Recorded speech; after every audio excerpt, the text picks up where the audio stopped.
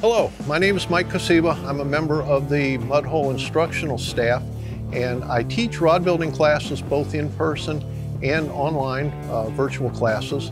I'm going to talk to you today about a real useful tool that's called the Deflection Board.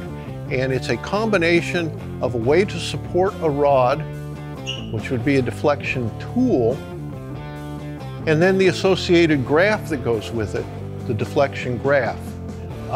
This graph is available in an 8-foot length and also in a 10-foot length, which for you fly rod guys or light surf guys or salmon steelhead guys, it can be very useful. So this is a way to characterize rods. You support the rod, you level the rod with the top of the chart, and then you hang weights on the rod, and you can also do it with a blank. So I have a rod up there right now, but if I wanted to put a blank up there, I would be able to mount the blank. It doesn't have a handle on it, but because of the cam system here, I would be able to adjust those and get both of those level. At the tip of the rod, this is a finished rod, so it has a tip top on it. On this one, this has a support that's a piece of guide tubing that's got a screw hook in the end of it, and it will hold on the rod when I put a weight on there. Notice I'm wearing safety glasses. Anytime that you're going to flex a rod using this tool, you should probably wear safety glasses. I have had on occasion where, you know, through user error, I've had a weight slip or something like that, and I've launched a rod out of the handle and it's bounced around in the garage. So how would you use this tool? I'm going to give you 3 different ways, starting with what a beginner would do. If you've built one rod, the big question comes in, how do I select blanks? How do I select components to build other rods when I look through the catalogs?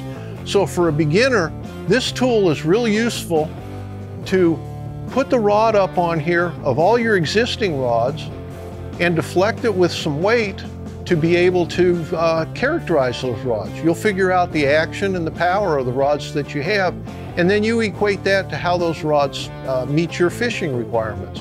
So if you have a rod that's real good for a certain technique or a certain species, and another rod that's not quite as good, you'll be able to discern the differences using this. With the rod supported level, and by level, I can actually put a level right up here. If you use a little torpedo level, so it's got a slot on the bottom of it, I can set it up there on the rod and make sure everything's level. Once it is, you hang a weight on the tip of the rod, and the criteria is completely up to you. You decide where you want the butt of the rod to be. Do you want it to be at 5? Do you want it to be at 6? Do you want it to be at 0 over here on the chart? And then you decide, do I want to just always add the same amount of weight to this? I've got 8 ounces hanging on here, and I just look and see how far does it deflect. Or do I say, I want to deflect it down to a certain place on the graph. So in this case, I've got, this would be 22 inches of deflection right here. By adding 12 ounces, I get it to deflect to 22. So if you characterize each one of your rods doing either one of these methods, you'll be able to identify what works for you, what doesn't work for you, and then you can work from that and look at catalogs and help select blanks. Mudhole has a set of criteria that if you follow, they can take your deflection data and relate it to all the Mudhole MHX and Mudhole CRB blanks to identify a blank that really matches up with an existing rod that you have. So that criteria is, you set the butt of the rod at 0 on this chart. You level the rod, and then once you start adding weight, you measure the deflection at the tip. You measure the deflection 8 inches from the tip, 16 inches from the tip, and 24 inches from the tip. You do this in increments of 4 ounces. So I put a 4-ounce weight on here. I measured the deflection right here at the tip. That is K.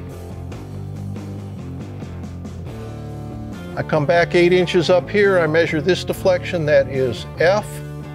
I come back up here and measure this deflection, that is D.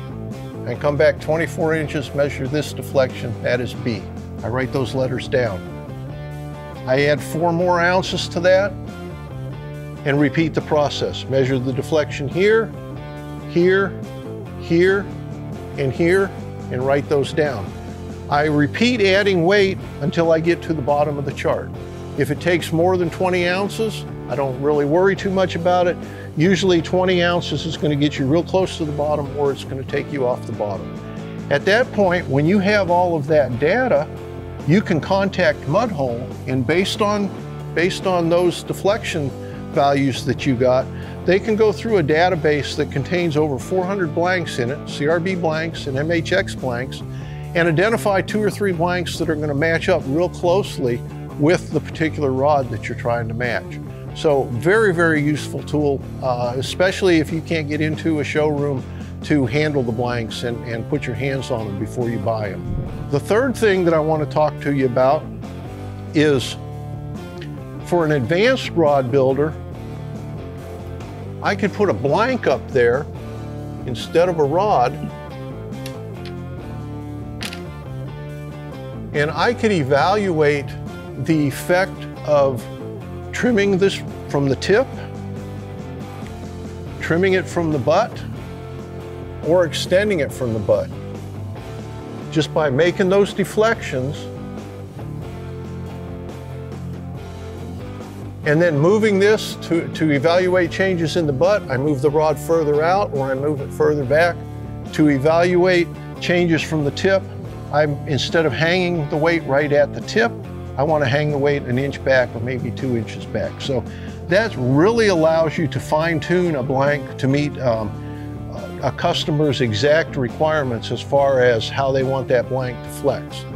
The rod that's up there is an old Lama glass rod that's out of production. I consider it to be very good for saltwater speckled trout, which is a type of fishing that I like to do. But I can't get that blank anymore. So I went through and I did that deflection that I talked about, measuring the deflection with 4-ounce weights and going through the increments of measuring it at various places back from the tip. And what I come up with, you can see now I have a rod and I have a blank on there that have a very, very similar flex profile with the same amount of weight hanging out here on the end of them. So this blank is an MHX SJ842.